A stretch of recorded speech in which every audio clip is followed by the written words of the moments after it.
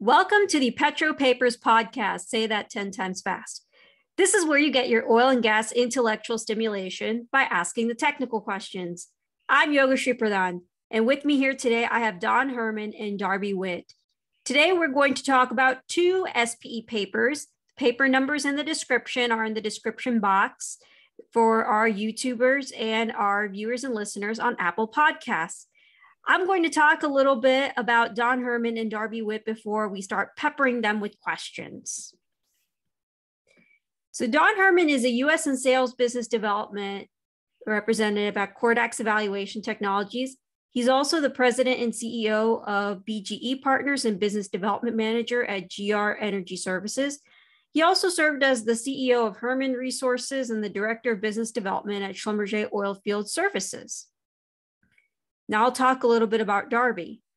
He's a completions technology specialist at Kordax Evaluation Technologies. He's also the president of Witt Petroleum Advisors and served as a senior vice president of reservoir intelligence at NewTek. Welcome to the podcast, Don and Darby. Thank you, Yoshi. Appreciate the opportunity and glad to be here. Yeah, thanks, Yoshi. We look forward to all your questions. Well, before I start asking questions about the HFTC papers, I wanted to let our viewers and listeners know a little bit about what does Kordax do?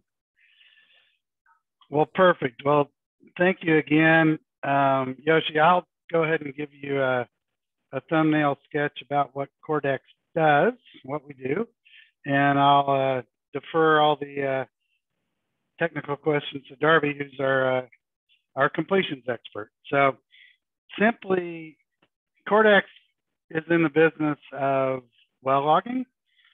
We like to brand ourselves as the next evolution of well logging. Logging's been around for 100+ years, but we kind of look at it more as the next revolution. It's more of, okay, we can get the data, what the heck do we do with it? Operationally, the primary differences are we are kind of the wireless version of well logging. We displaced wireline, and ostensibly we're a bunch of wireline guys that got rid of wireline, so it's kind of fun. But our logging system, we have collars that run in the drill string, and we deploy our tools inside the drill pipe.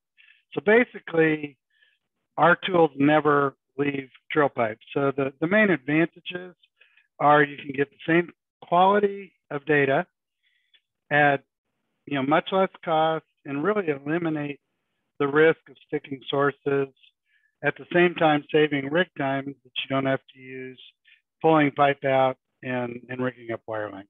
So it's really an efficiency system. And really, we have been in business 10+ years. The deployment system is very well vetted. And really, since COVID, we've really been focused more on solutions. What do we do with the data? And how do we help our customers either save money, better understand their reservoirs, better design their completions? And now what Darby has really been driving within Kordax is more of the diagnostic side of how do we evaluate completion success.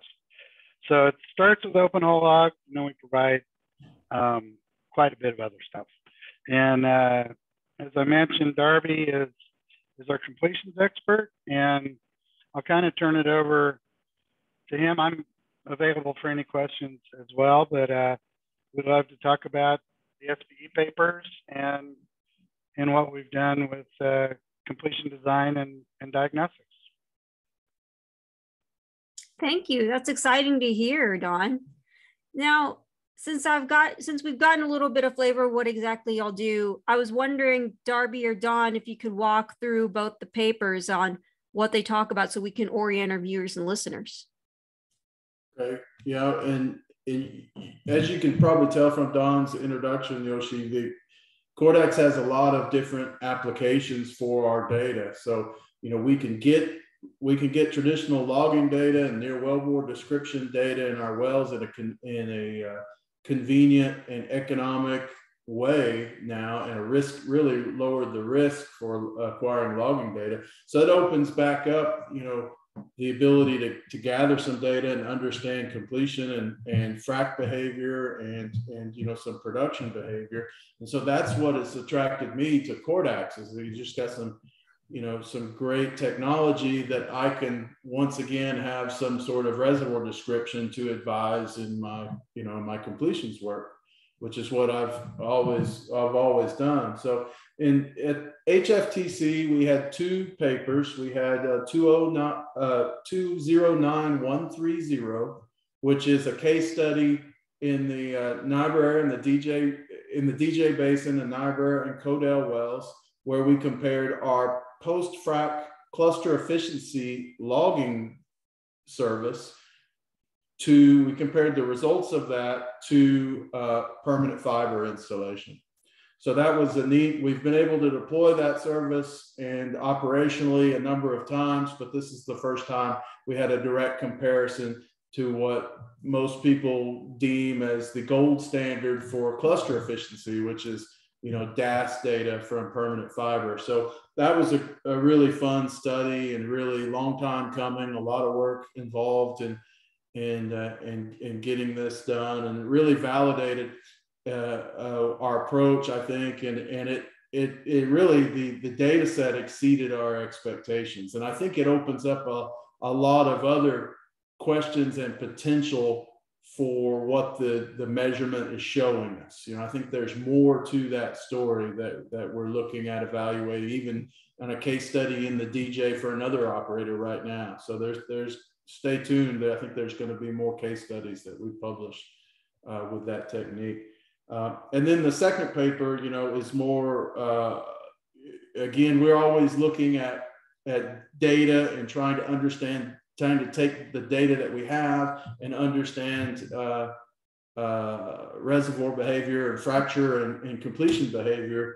So 209136, we were fortunate to participate in this study again in the DJ Basin, but it's focused on using flowback data as really the focus was using flowback data on these Niobrara and Codell wells as a completion signature. And I think that's a really interesting approach. So there's a lot to that paper for just on just a 19 well pad, but I think it's a very practical approach and something that can be applied, you know, to many unconventional basins, not just, you know, the Niobrara Codell.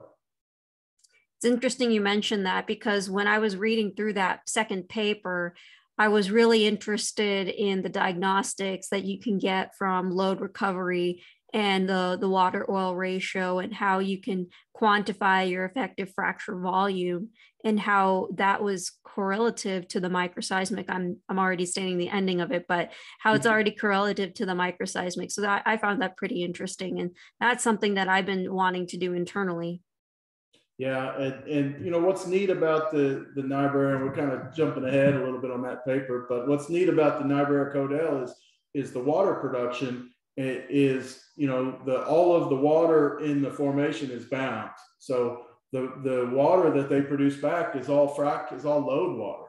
And that early time flowback data, really less than 30 days, you can use that to not only anticipate the total load recovery for the well, but also you can use it as, you know, to look at that initial effective fracture volume, which is, you know, and then something we did at the end of the presentation that's not really in the paper itself, but we compared from the RTA plots, the estimated ultimate oil recovery volume to the initial effective fracture volume, and kind of, I think we have an interesting volume to volume ratio there that I would like to try to see if people do more with. I think that might be an interesting ratio to compare, you know, maybe different acreages or different completion strategies that have been used across a basin. I agree. Well, I wanted to get into the weeds of the paper, specifically 209130, that first paper you summarized. I was curious to why higher neutron count rates indicate less fluid and lower count rates indicate more fluid. Okay, well, I mean, it's just the physics of the measurement. Can I share that presentation? Yeah, go ahead. Okay, that's not gonna get us in trouble with the SPE, I don't believe. No, you already presented it, so. Okay. I think it's asking you to disable. Oh, whoops. Multiple participants can share. Go for it. Okay, here we go. Let me see if I can find the correct window here. Okay, so can you see the screen? Yes, now I can. Okay, so when we look at the measurements, so what we're doing with this, and this is a slide from the presentation, slide 5 from that presentation. So what we're doing in this paper is we're comparing a neutron measurement before frac, and in the open hole, like Don mentioned, we obtain logs while you trip out of the hole with your drill bit. So you drill your well with our collars. Again, deploy our tools. Once you reach the TD, deploy our tools to bottom.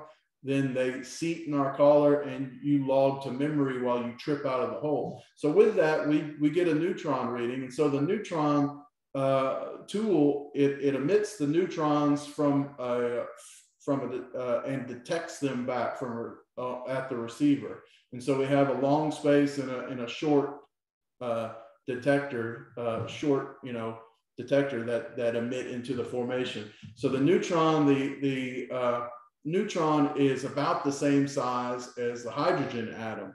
So it's heavily influenced by hydrogen. So as you log your well, if we see more neutrons back to the detector, that indicates less hydrogen or less fluid. And so if we get less neutrons back to the detector, then that indicates the presence of more fluid in that area of investigation. Thank you for that simple explanation. Thank you for that explanation. That was much needed. And I know our viewers and listeners will definitely benefit from that as well. Yeah, and in the paper here, we're really presenting just count rates from the neutron. So you can see in an unstimulated section of the wellbore, you can see how the cased hole in blue, the count rates are higher than the open hole count rates where we don't have the effect of the casing. So the casing is actually displacing some of that fluid. And so in the cased hole environment, we have less fluid, and therefore we have a higher neutron count rate. So that's why in the paper we talk about how those two environments really need to be normalized to kind of get an apples to apples. And then, with the open hole data and the cased hole data, we see the changes within a stage, a frac stage, due to the formation, and we can normalize those two environments, and then we can begin to understand, if there's anything changed beyond just that shift, then it's due to, where the presence of the frac fluid, or what's changed since that before frac and after frac, which is, due to the presence of the fracturing fluids. Okay, thanks for that explanation. Thanks for clarifying that. I wanted to talk more about that paper. How can you tell which clusters are giving more SRV contributions, and what's the radius of investigation of this SRV? Okay, so we're comparing, as the tool, it's a typical neutron reading. So it's less than, it's about a foot a radius of investigation. So it's a near wellbore measurement. And that's when we talk about a near wellbore frac water saturation or a near wellbore SRV. That's really what we're detecting, is just right there at the wellbore. And that's one of the reasons we were surprised the fit to fiber DAS information was really so good, because it really is just a close to the wellbore measurement.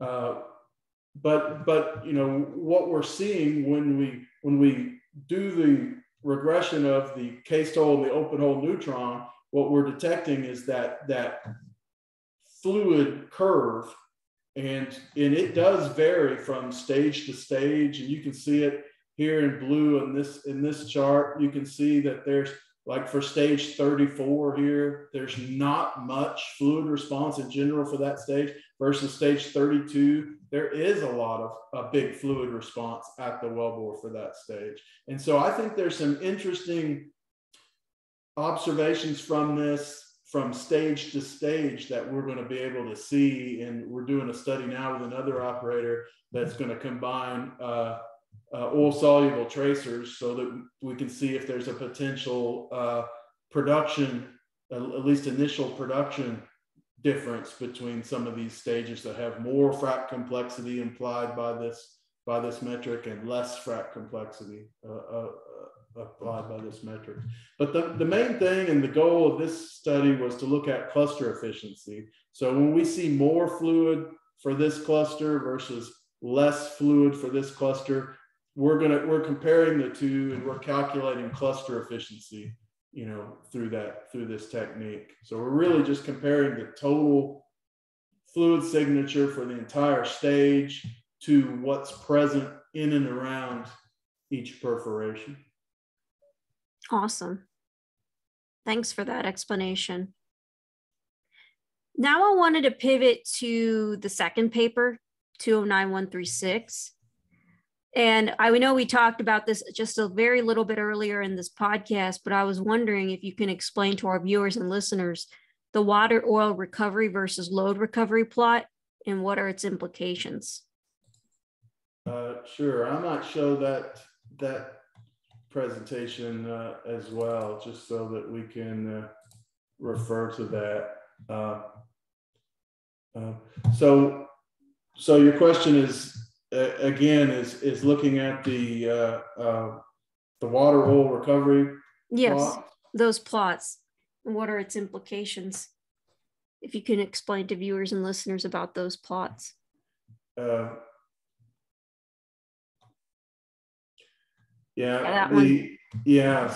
what I like about this is we've got kind of a range of data, but really the dark blue in this is just the flowback period alone. And this work, there's more publications on this in this SPE paper we cite here, 201464, which Tamer and Dr. Hassan Daganpour with the University of Alberta, they go into more detail about this technique. But really the exciting thing from it is the observation that we can really get this trend and get this prediction of load recovery, ultimate load, just from the early time flowback data, which is in typically less than 30 days. So that's pretty powerful if you're looking to try to understand or predict the total amount of water recovered or water production from this well. And you're looking at surface facilities or economics of the well, and then in this case, since we determined that we can use this ultimate load recovery to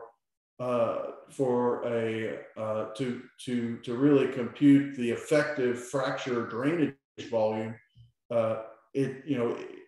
just that with just a 30-day or less of production data, it becomes a pretty powerful metric. Awesome. Like I mentioned, I was excited to see this plot, and I know I've heard about it before, but seeing it in the paper made me pretty excited to see just that water oil ratio and load recovery and load recovery fraction, just to see the power of what the flowback data can really tell you.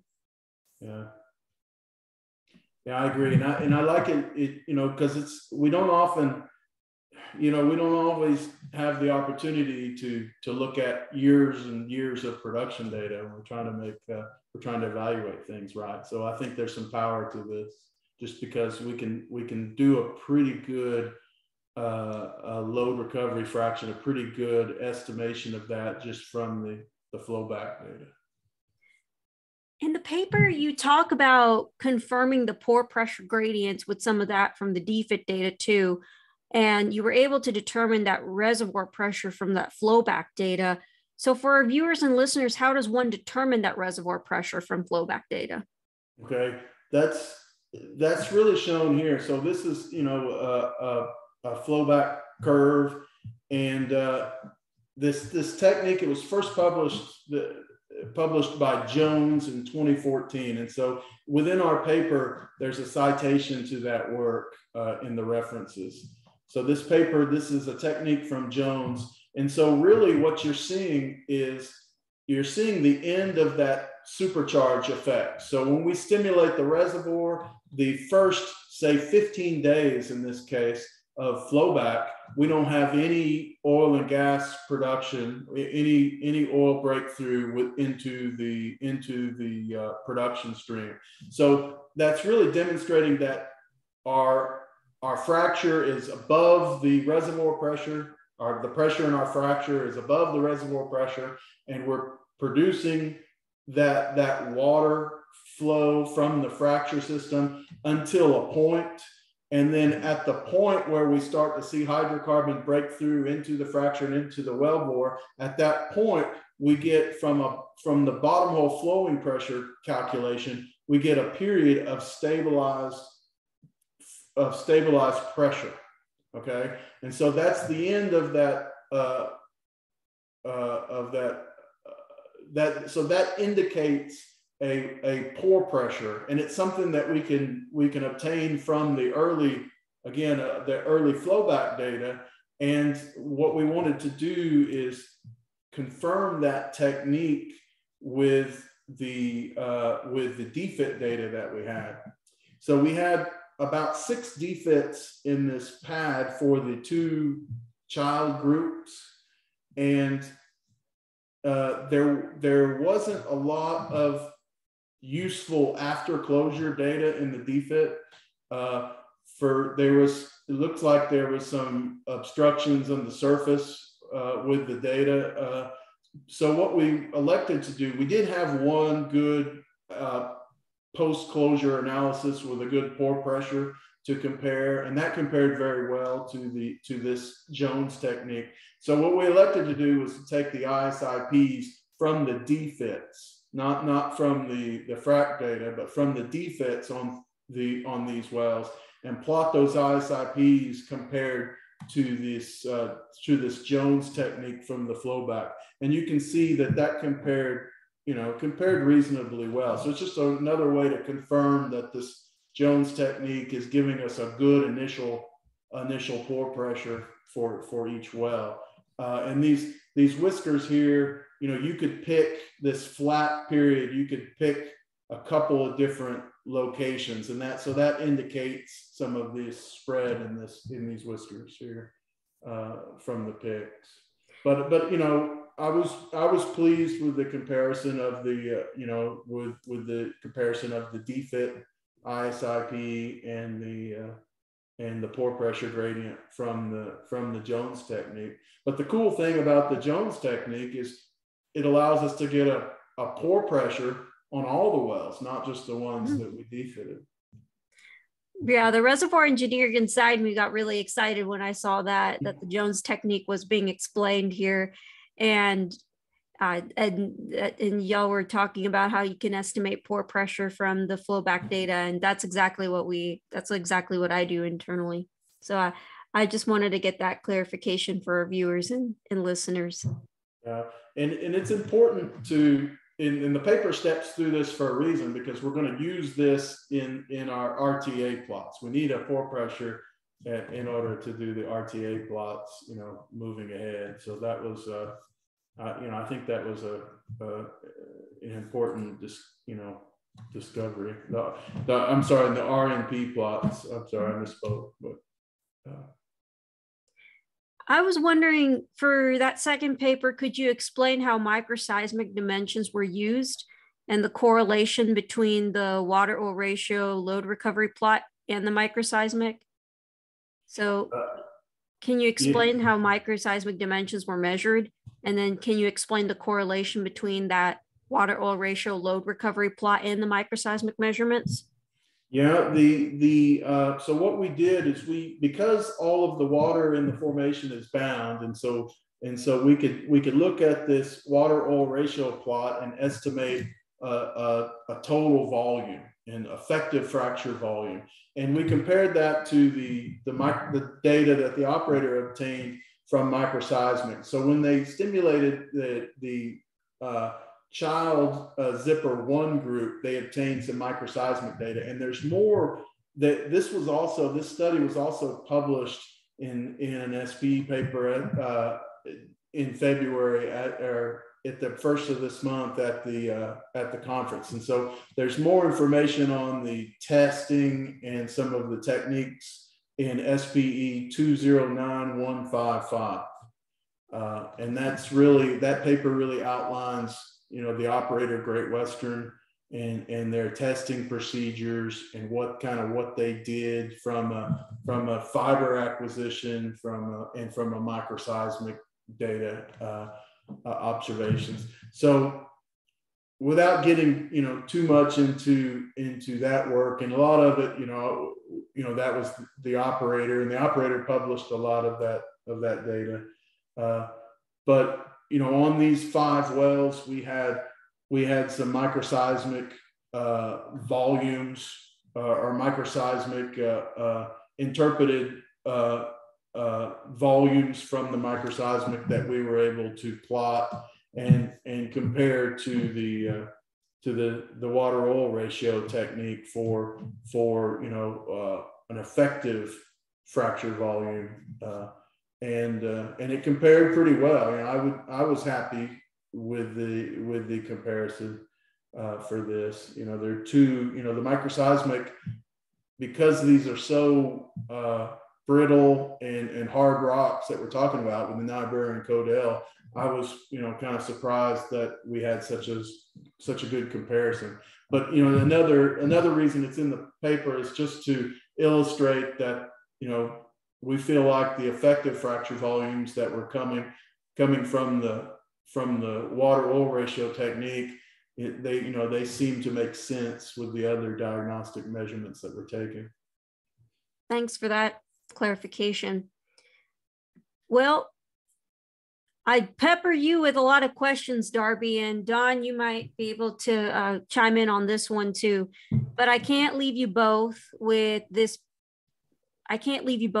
one particular question. What are some implications and applications of this work that we haven't seen before in our industry?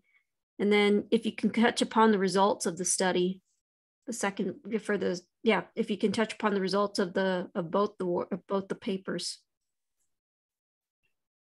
Sure. Want me to do an intro on that, Darby, and let you take off? Yeah, go ahead, Don. No, I think, Yoshi, a lot of what we're doing has been contemplated over the last 10, 15 years. But what we bring is a deeper dimension of looking at the data, but it's more the delivery system that it is now something operators can do very cost effectively without adding any risk to your operation. And if you look at other ways to do it, you're pumping tools outside a drill pipe, you have sources in the open hole, maybe you've got LWD, which the lost in hole risk makes it a non-starter, that you just can't do it. So it's a different way of looking at it. And for us, it's a way to work with our operators and say, okay, the acquisition system is a make sense deal. And now what do we do with the data? And that's really what Darby brings to the show for us, is really doing a deeper look at how do we apply this information and make it a positive towards the ROI equation for the operator. Okay. Yeah, and just to add on to that, we feel like that there's probably more application for these measurements and some of this simple data collection. That's what excites me. The flowback data, I like it because it's readily available for operators. Operators are reporting that data.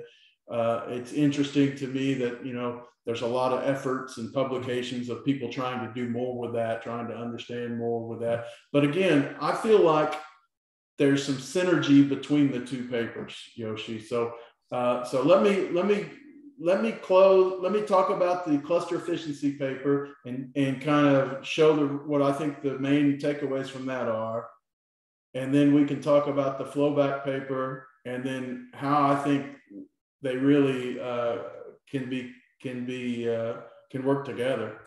And you can tell me if I'm wrong. So the main takeaway from the cluster efficiency paper is, we compared our technique before and after logging while tripping to the DAS data, and we had a very good correlation. And I was very pleased with this because, again, ours is a near wellbore measurement, and the DAS is looking at that acoustic noise distribution throughout time and allocating rate based on that noise.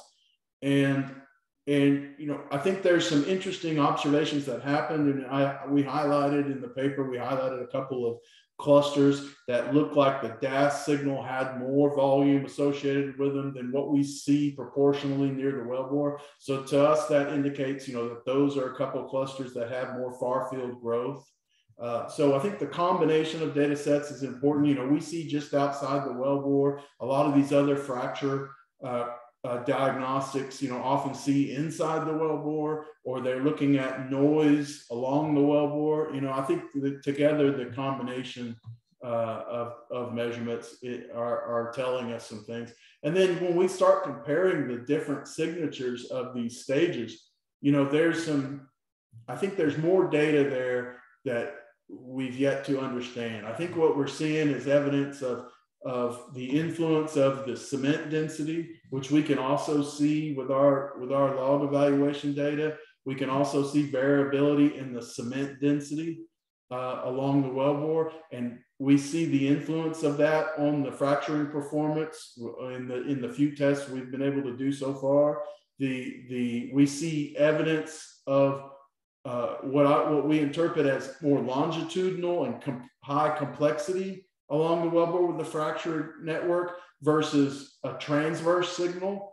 And I think that the near wellbore environment is what's really dictating that. And I think that there's some work we can do to anticipate these differences in fracture behavior. And I think that'll be important. It'll be important to how we stimulate these wells moving forward, which of these different stages are contributing more to the production, but also flowback. Also, when we talk about flowback in the areas you work and in the Niobrara that we talk about in this paper, sand production is important. Sand flowback is problematic. And so I think if we have a signature that shows more fluid and more frac complexity in the near wellbore, I think those are the stages that are going to contribute more to the sand flowback and are going to be more problematic. And so there's some opportunity by tying that to a near wellbore description. We can anticipate bad fracture behavior or different fracture behavior, and we can begin to address some of those concerns. So if sand flowback is problematic and it's costing operators money, maybe we can maybe instead of changing the frac strategy for the entire well, maybe we can address the handful of stages that are going to give us the most amount of problems. So that's something that's on our mind. But really just the net of this paper is that we feel like there's some understanding on a per stage level that can be accelerated due to just some simple logging measurements, tried and true logging measurements.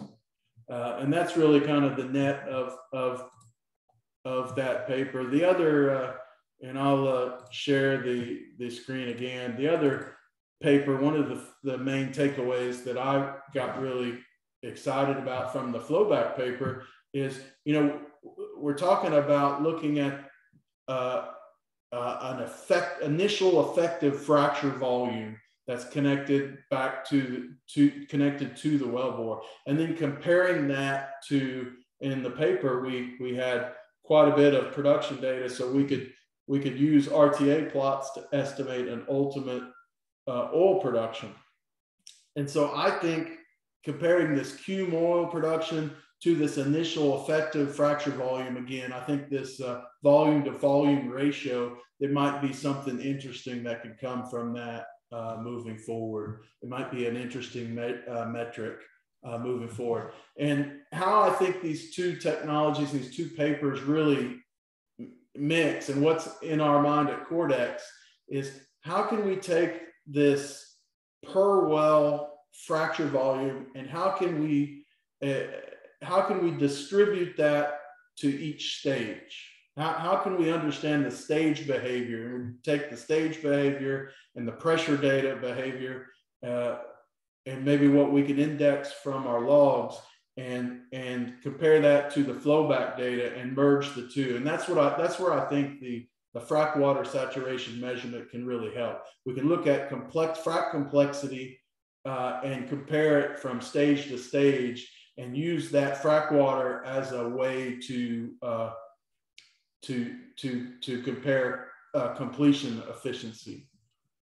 So I think we're still in the infancy of combining all of these different measurements, but I think the frac complexity and how well we stimulate that near wellbore region and what that fracture geometry in the near wellbore looks like and our total cluster efficiency, I think that's a big driver to how effective our wells are producing, to how well and economically our wells are producing. So, I'm excited about looking, more into this data, and hopefully we'll have operators, many operators, active operators that are interested in gathering this data and working with us to try to improve, understanding. We believe that if you don't measure, how can you improve if you don't measure?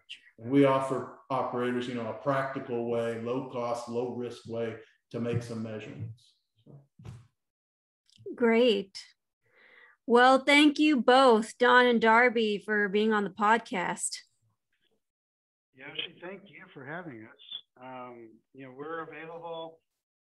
I don't know if you want to send out our email addresses or whatever to anybody, but any questions or interest in, a deeper dive, we're more than happy to do that.